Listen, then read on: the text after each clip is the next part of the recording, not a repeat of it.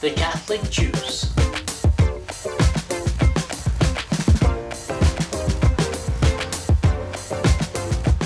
Quench your soul. Welcome to the very first episode of Catholic Saints' Holy Powers, where we'll be taking a deep peek into the lives of real superheroes. That's right, I'm talking about the saints. The only difference between our Catholic saints and comic book heroes, besides the fact that they're actually alive, is that their powers do not come from radioactive spiders,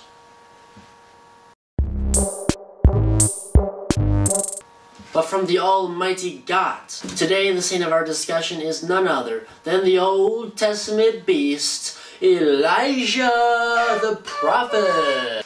Now, before we get into the awesome splendidness of his life, we're gonna need to provide you with some background. I hate history, so we're gonna turn this one over to our very own superhero and future saint, the Space Pumpkin. Thanks, Dom. Most superheroes find themselves battling scary, evil enemies, and Saint Elijah is no different. During a time of intense Jewish persecution, the pagan queen Jezebel, wife of King Ahab, worshipped the fake god Baal.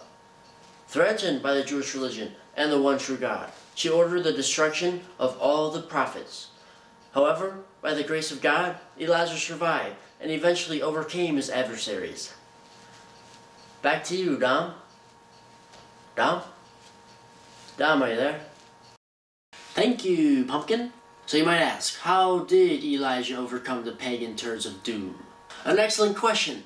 And this takes us right into our first incredible attribute, fire power. In order to prove who the true God is, Elijah challenged the pagans to a contest. No, not that contest. A contest of fire power.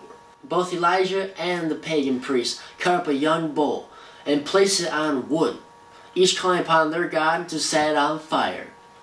Of course, the pagans failed epically and made a fool out of themselves, while Elijah, after pouring 12 jars of water onto his wood, called upon our Father.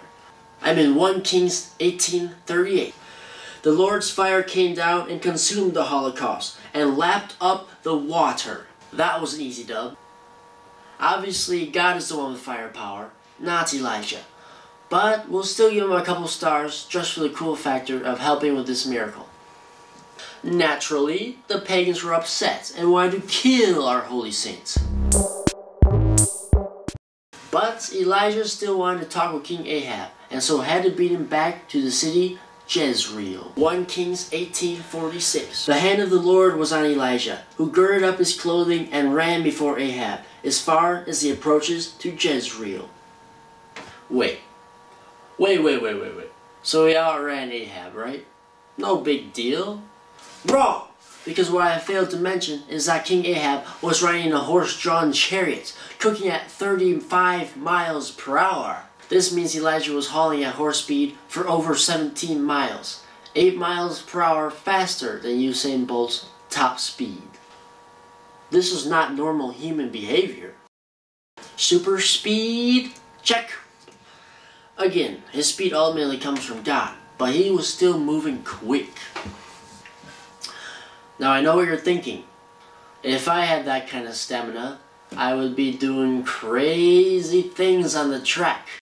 Our intern Johnny thought that. Let's take a look. If that old man probably can outrun a horse, so can I.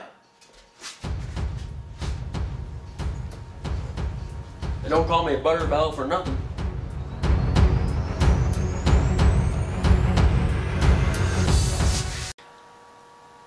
Poor Johnny. It is wise to note, often God gives these incredible graces in times of extreme trial, and when he knows it's best. It is time for a chat with Grant. I know you young kids get all excited over these superpowers, but the saints never taste no flashy abilities. They strive for nothing less than holiness. If you try to be holy, God will do great things through and for you. The best way to do this is pray the rosary. Good one, Gramps. A last remark in regards to Elijah.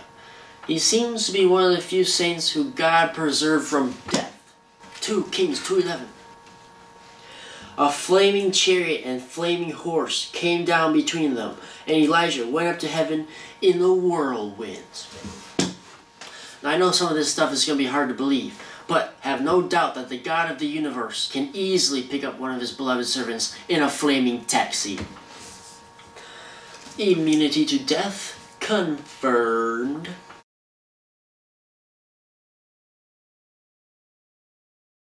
It's time for the saintly leaderboard. In first place, we have, with 10 stars, Elijah. As you can see, there's not much competition so far. If there is a saint you would like to see in this competition next, please drop it in the comment section below and we'll get right to it. We plan to be uploading videos at least once a week.